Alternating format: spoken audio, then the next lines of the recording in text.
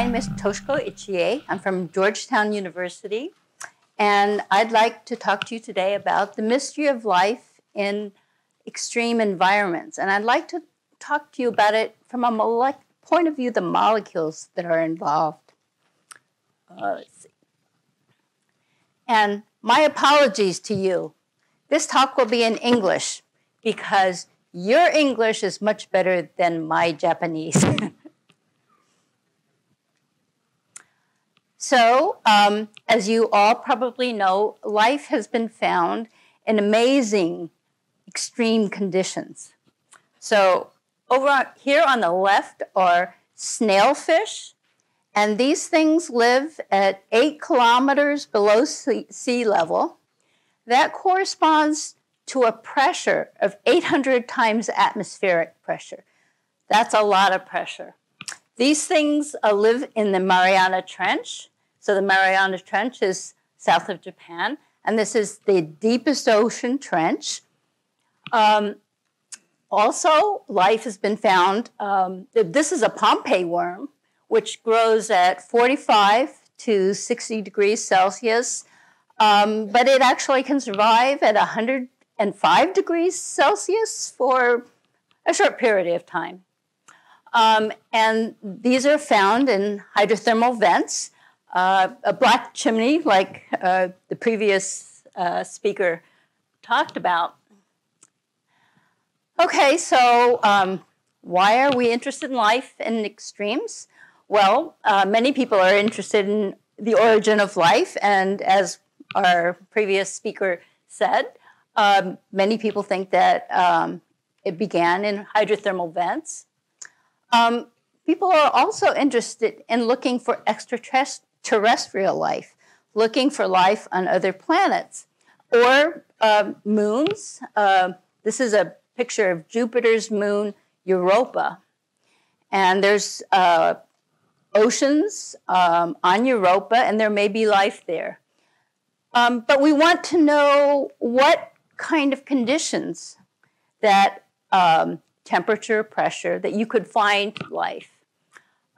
It's also important for understanding for climate change, because with climate change, if you change the temperatures and pressures, you may kill some animals or other organisms, or organisms from other environments may come into contact with us.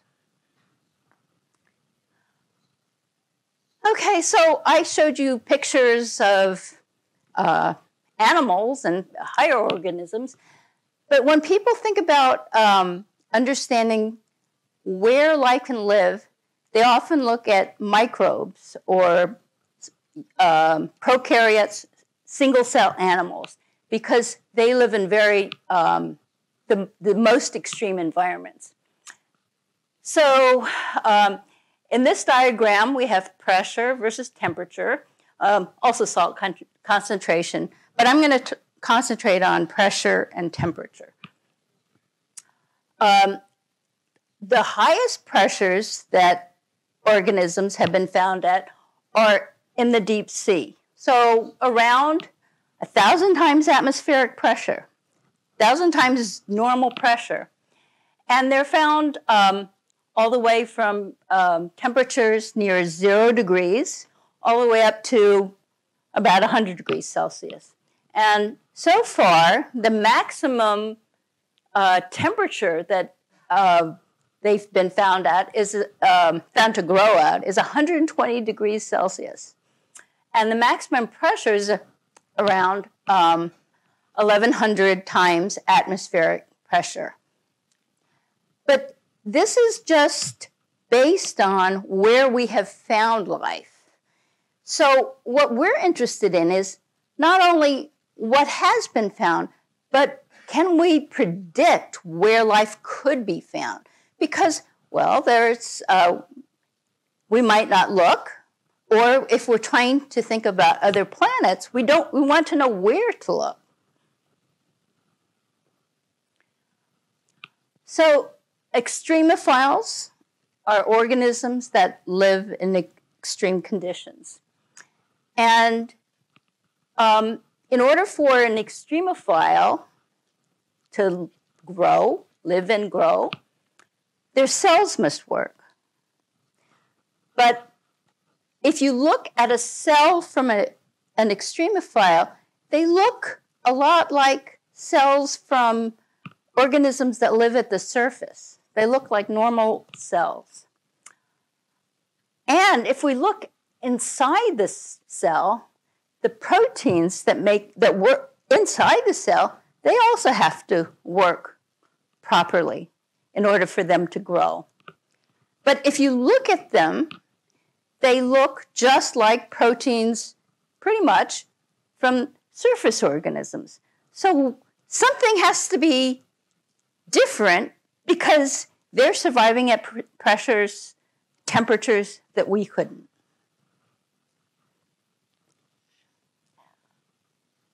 So what we're interested in is what I call the material science of enzymes. So enzymes are proteins that catalyze reactions. They're a type of protein. And in order for enzymes to work, they have to have two things. One is they have to have a stable structure. And the other thing they have to have is flexibility. So the structure is just the arrangement of the molecules. But here, the flexibility corresponds to motion. So these things move around. This motion that you see here is what you would call Brownian motion. So you may remember there was Robert Brown looked at pollen suspended in water under a microscope, and he saw that the pollen was jiggling around. That's the same kind of motion that's here. And you look at that, and why is it important? It's because that's the kind of motion that allows proteins to change shape during the course of when they're catalyzing their reactions. Okay, when I say material properties of proteins, what I'm interested in understanding is how the stability, like maintaining the structure, and the flexibility of enzymes are affected by temperature and pressure, and also how enzymes from extremophiles are changed or adapted so that they can live at the extreme temperatures and pressures. Okay, we all have an intuition about what happens at different temperatures. So these are gummy bears. It's a gelatin candy. And at normal temperatures, they're kind of squishy. They move. If you cool it, say to 0 degrees Celsius, they get hard, they get rigid. If you heat them up above maybe 35 degrees Celsius, they melt. That's similar to what proteins do at a molecular level. So at 25 degrees Celsius, they kind of move around like that movie I showed you. They're just kind of, if you cool it down, they get less flexible, they stop moving, and they get rigid. You heat them up, they melt. They unfold. So they no longer have this structure. They're melted. Different proteins melt at different temperatures.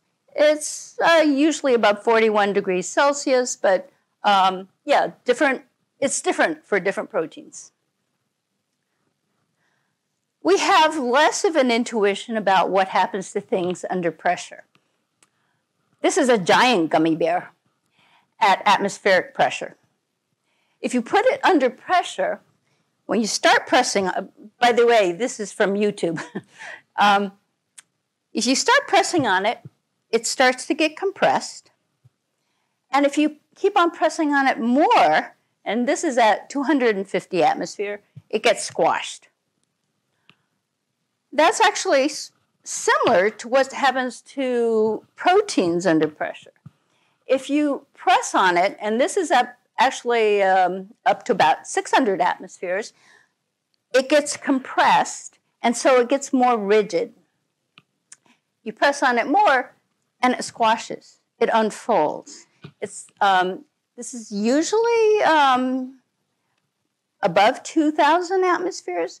Some proteins, 10,000 atmospheres. And there's actually a process that's called pressure-induced unfolding, where these molecules unfold. You might notice, actually, that what happens is that when you put smaller pressures on it, it's sort of similar to cooling because it becomes less flexible. But then when you put more pressure on it, it's actually similar to heating because it unfolds. Okay, so what we've been trying to do is understanding how enzymes from extremophiles adapt so they don't suffer the effects of extreme temperatures and pressures. And in order to understand there's something that we call the corresponding states hypothesis. And the idea of this is that, well, first of all, homologous enzymes are basically the same enzyme, but from different organisms. And by the same, I mean they perform the same function, they have about the same structure, but they differ slightly chemically between organism to organism. The idea and the corresponding states of the enzymes are actually the growth temperature and the growth pressure of the organism from which they came. So it's not. So it's like it's where the microbe or the organism where it grows best. And the idea is that homologous enzymes have the same activity at their corresponding states. So you would expect an enzyme to, at the growth temperature of the organism and growth pressure, would act just like another enzyme when it's supposed to be optimal. And because of that, because you need both stability and flexibility to grow, the stability and the flexibility should be the same at the corresponding states. So the method that we actually use to look at this question are called molecular dynamics computer simulations. So we do simulations, much like a flight simulator or a driving simulator, is simulating what we think about is the way they behave. And in order to do this, we start off with the positions of every single one of these atoms for the protein and also the solution around it.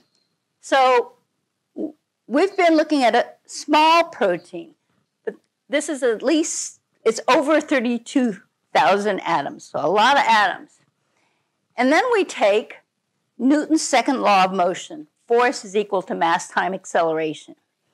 And we use Newton's law to solve how the positions of those atoms, those over 32,000 atoms, change as a function of time.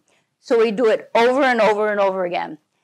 And the result is, actually, we can make a movie out of it. This is the result. So each of these atoms is moving. We get it from doing this. But because we have so many atoms,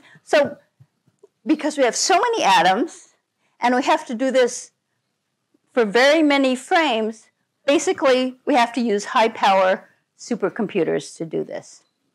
And so, yeah, this is in the US, it's a high-power supercomputing facility. So actually, what I'm showing you here is a movie, but we can actually use that movie, we can analyze that movie as if it was the real thing. So what have we learned? Well, first, what high temperature does to a protein is it breaks hydrogen bonds. So hydrogen bonds are what hold a protein into its three-dimensional shape. So here I show hydrogen bonds in an alpha helix that are holding the alpha helix together. And so proteins are held together by hydrogen bonds. And hydrogen bonds are kind of like staples that hold just different parts of the protein together. And just like if you think of adding staples, more hydrogens bonds make the protein more stable because it's more bonded, but it makes it less flexible because it's constrained by the hydrogen bonds. Fewer hydrogen bonds, conversely, make the protein more flexible but less stable. And so for the protein to work, you need to balance flexibility and stability. What have we learned about pressure? High pressure, as you imagine, compresses proteins. So proteins actually have a lot of holes inside of them. They're not solid. So this is a diagram of a protein where this is, these blue things are the holes inside of the protein. And so bigger holes, and also, yeah, you could make an analogy like a sponge has holes on it. And because if you have bigger holes, it's going to be more compressible. But if you have bigger holes, it will be less stable because the holes make it not as strong. Also, if you have, conversely, smaller cavities, make the protein more stable, but they make it less compressible. So again, you need to have a balance between stability and compressibility.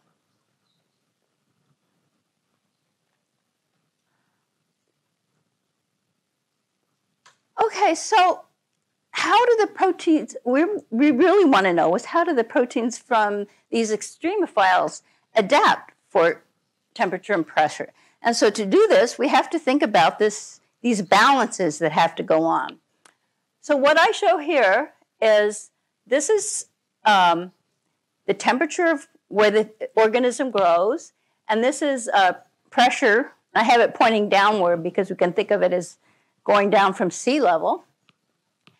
And I'm talking about proteins from different organisms. So a mesophile is it could be any organism that lives under normal conditions, sea level, moderate temperatures. And if we compare a protein from a mesophile with one from a thermophile is a microbe that lives at high temperatures, hot living. And so, maybe 100 degrees Celsius. At sea level, the difference between these two proteins is going to be that these proteins will have more hydrogen bonds to make them more stable so they don't melt. If you compare instead a protein from a mesophile with a psychrophile, and a psychrophile is something that lives in cold. Conversely, these proteins have fewer hydrogen bonds. Then if you think of going to higher pressures, to something called a piezothermophile, which would be pressure and high temperature living, you're going to have more hydrogen bonds because it's in the heat, and you're going to have bigger cavities, so it can be compressed. Also, when you have if you think of going from a mesophile to a piezo-psychrophile, so high pressure and cold temperature, you're going to have fewer hydrogen bonds and bigger cavities. But if you think about it, in both the hydrogen bonds and the cavities, there's a balance between compressibility and stability, between flexibility and stability. So this is the most unstable combination you can have. Few hydrogen bonds and large cavities. It's like having few staples and big holes.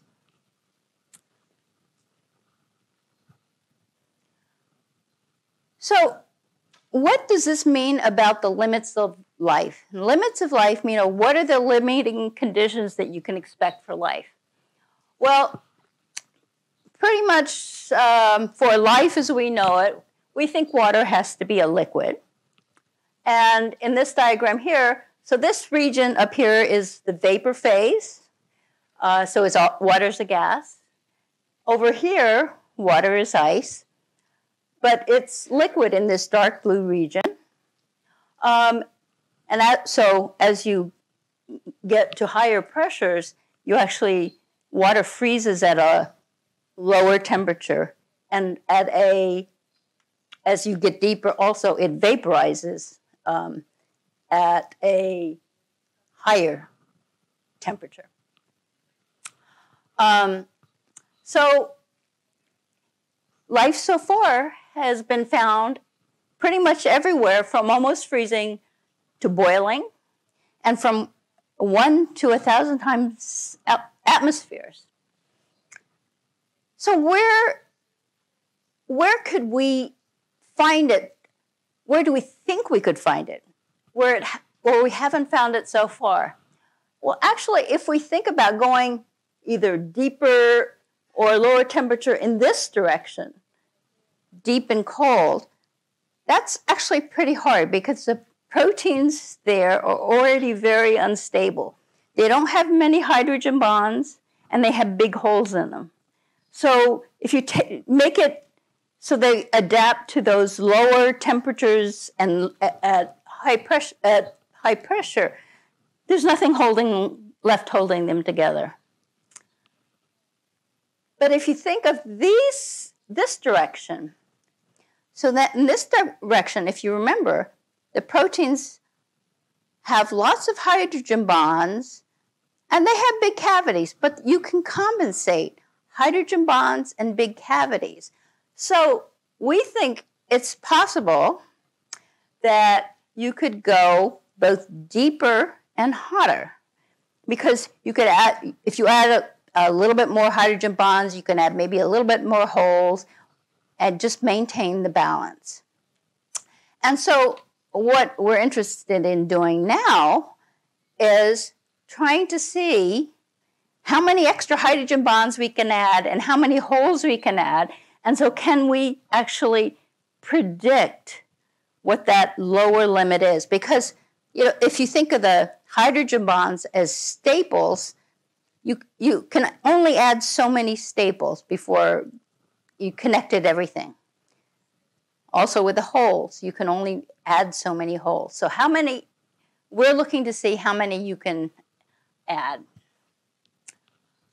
Okay, so in studying extremophiles, as you may have gathered, involves many different kinds of science: biology, microbiology, biochemistry, chemistry, biophysics, physics. It also involves experiment and computation. I'm very lucky that I don't have to do all of this myself. I couldn't do it all myself. And so I have many collaborators all over the world who work on different parts of the problem, different kinds of things. And that's actually one of the most interesting and satisfying aspects of this, because so many different fields are coming together with their own viewpoints and thinking about this problem, and we're all, talking to each other about the problem. And for those of you who may be thinking about going into science in the future, well, I've talked about extremophiles for extreme temperature and pressure, but there are many, many types of extremophiles. For instance, there's what are called acidophiles, things that live in high acid environments. This is a bacteria that actually causes ulcers. It lives in your stomach. This are alkaphiles, are ones that live in highly alkaline environments. This is a picture of blue-green algae. This is it's called a sea monkey, and it lives in a high salt environment. This thing is a tardigrade, sometimes called water bears. This is actually a real animal.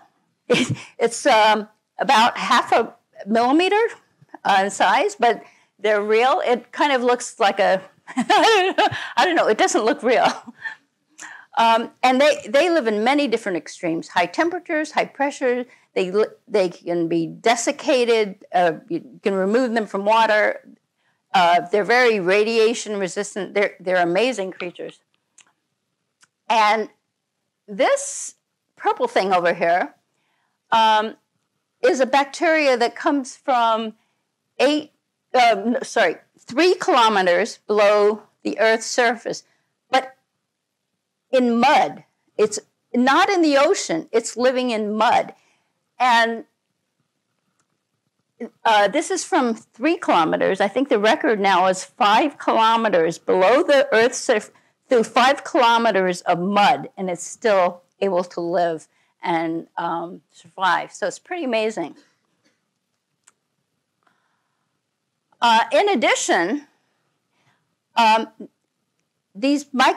of the extremophiles have very interesting metabolisms. So, for instance, lithotrope means rock eater. They literally eat rocks. So these are examples. There's a lot of interest in biotechnology about these lithotropes because for energy sources. And talking about biotechnology, this is from the New York Times 1 month ago. They have been able to make cyanobacteria. These bacteria make living concrete. So they take cyanobacteria and sand and shake it up together, and they make these bricks. So I hope I've convinced you that extremophiles are a fascinating window on life. And thank you very much for your attention. I'd just like to.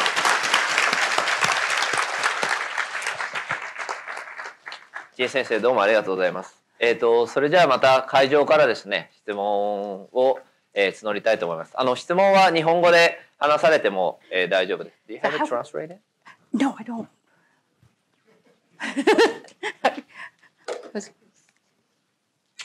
日本語で質問されてもいいので、ぜひ、気楽にぜひ英語で私は質問したいっていう人がいれば私止めはしませんが、同時通訳で訳していただけますので、じゃあと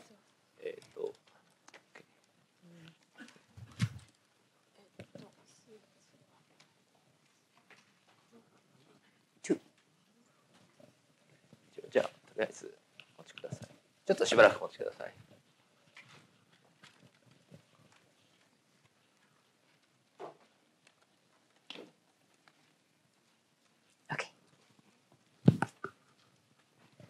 どうぞお願いします。ですね、今、タンパク質のお話をされたと思うんですけど、特に安定性と、自由度のバランスの関係ですね、それをお話しされたと思うんですけど、最初の生命は例えば RNA ワールドみたいな言葉がありますけど、拡散の世界と、タンパクを使ってるマシーナリーがなんか融合して、その生命が生まれたっていう話もあるんですけど、今それどっちか置いといて、一番最初に生命が生まれた頃の地球環境ですね。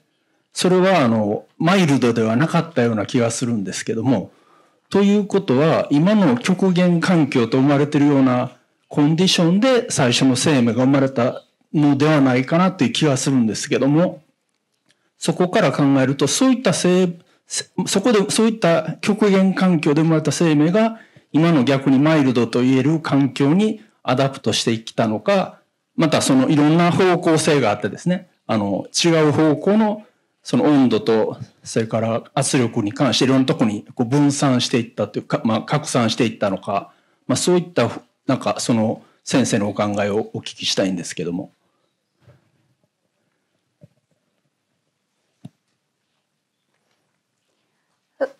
Okay.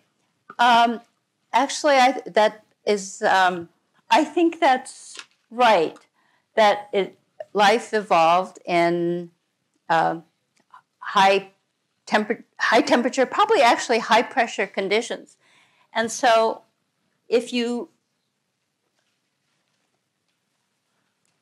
look at this picture, we think life evolved probably up this way, across this way, and down that way.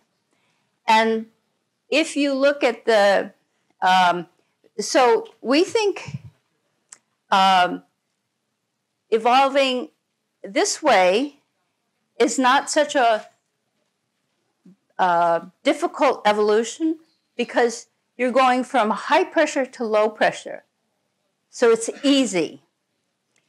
This way, it's not so hard either. This way, you have a few adaptations. But here, what you just is you randomly, it's actually, I think it's an important consideration whether you evolve this way or that way.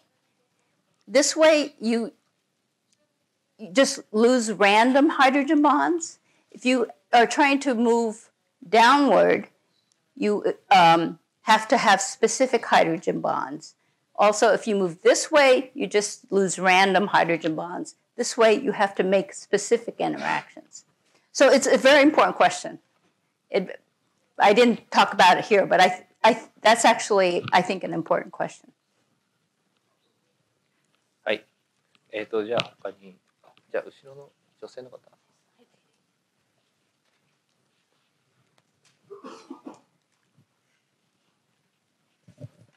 Hello, so I'm still a high school student, and I just wanna, I guess this will be a very simple questions. So like, I remember for Extremophiles, you talked about how cells and proteins are similar to what we call the normal ones. And then you talked about how enzymes also kind of like collaborate with these microbiotics. But I remember from my biology class, we as human ourselves also has enzymes, but is it really just the structure of the enzymes that like kind of makes different from the extremophiles that can survive in like high temperature and high pressure, or is it something else that causes like us from separating from other like micro animals? So if we just think about things like bacteria that is single cell, there is nothing structural that is necessarily different between these. Sometimes the membranes are a little different, but it's mostly there's nothing that protects the enzymes on the inside. So they actually feel the high temperatures, high pressures that that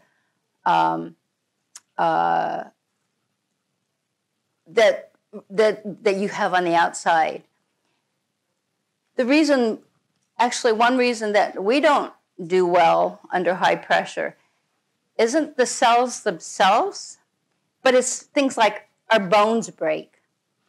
And so when you get to larger organisms, then your structure starts breaking down. Did that answer? はい。他にありますでしょうか。じゃあこちらの奥の黒いマスクの。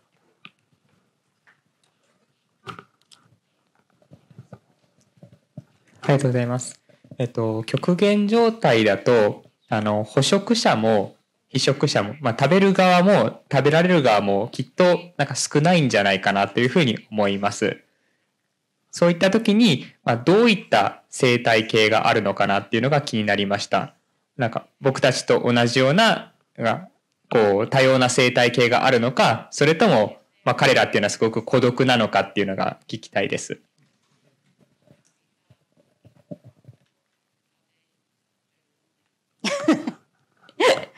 Okay.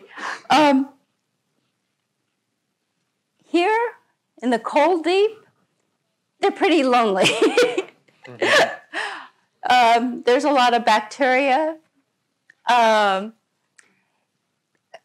think that the way they eat in the cold is things die, and then they just gradually fall down to the bottom, and the bacteria eat them. So there's no sunlight down there, so no photosynthesis, no plants.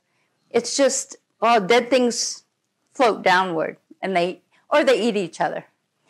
Near the hydrothermal vents, so I'm sure you know, but there is a remarkable diversity of life there, and there are predators and prey there. I think there are these tube worms and those crabs and all sorts of things. Because the thing in the hydrothermal vent, there's so much energy there. So there's energy, things coming out of the vent that provides energy. But in the cold ocean, there's not much energy. Things are pretty boring there.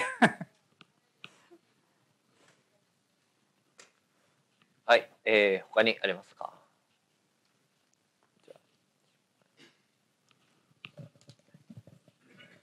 深海の生物が持ってる酵素っていうエンザイムっていうのは普通の地上の生物の酵素と種類とか性質とかが違うんでしょうか？それとも生物だから同じものなんでしょうか？これが一つ目です。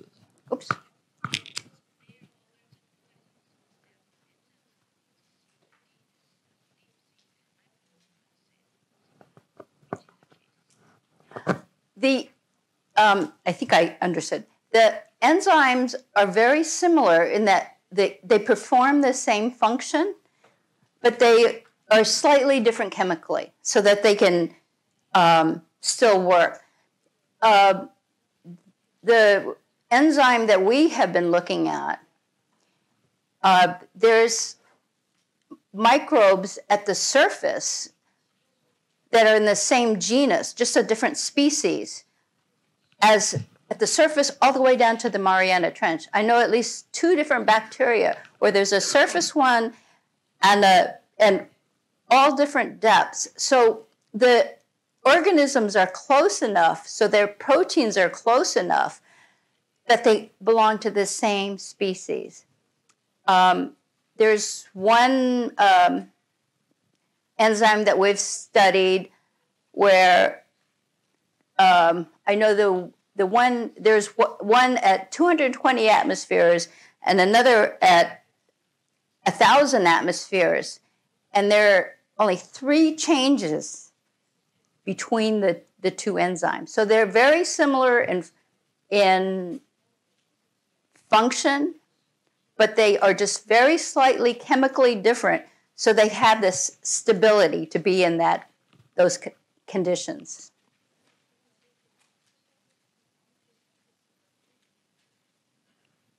はい、わかりました。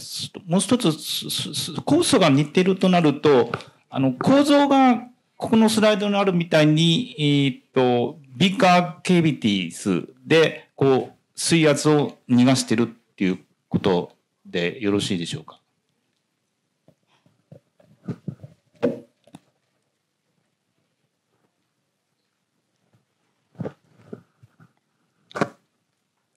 So generally that is the case, but actually in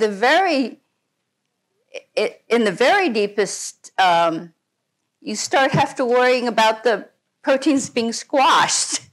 So then they have specific hydrogen bonds to keep them from being squashed. But yes, if you look at surface versus deep, the ones deeper down have slightly bigger cavities. You can't see it, but if you measure it, the volume is slightly bigger.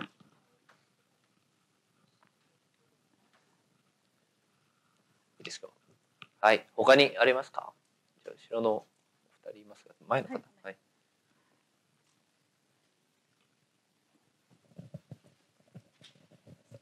ありがとうございました。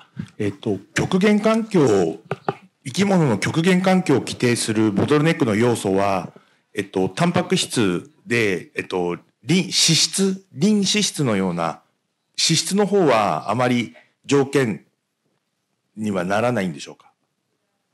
温度や圧力の。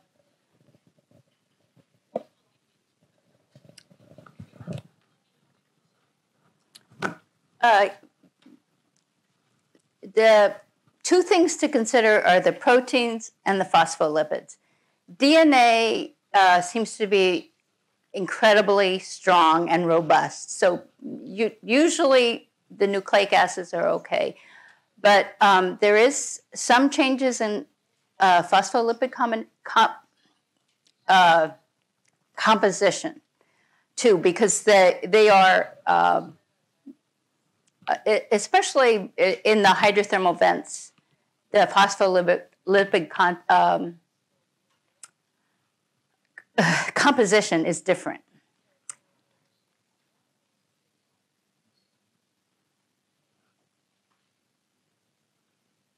じゃあ後ろの方。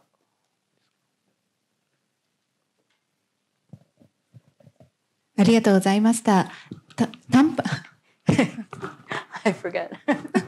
タンパク質はすみません、地球の生命のその進化の中でどのくらいから重要な役割を担うようになったんでしょうか。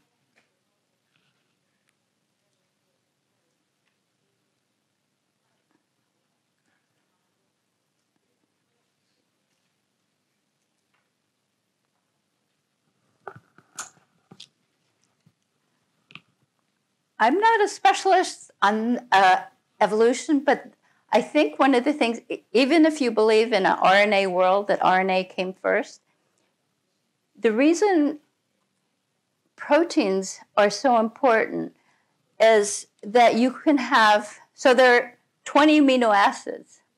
So you can have many different combinations, and they have different characteristics. They're hydrophobic, they're polar, they're charged, and they're just much more capable of having different kinds of chemistry than RNA is able to have. And I don't know when they came in, but that's why I think they're so important. ありがとうございました。はい。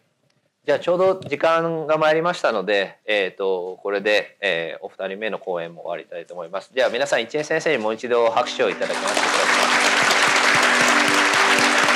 Thank you very much.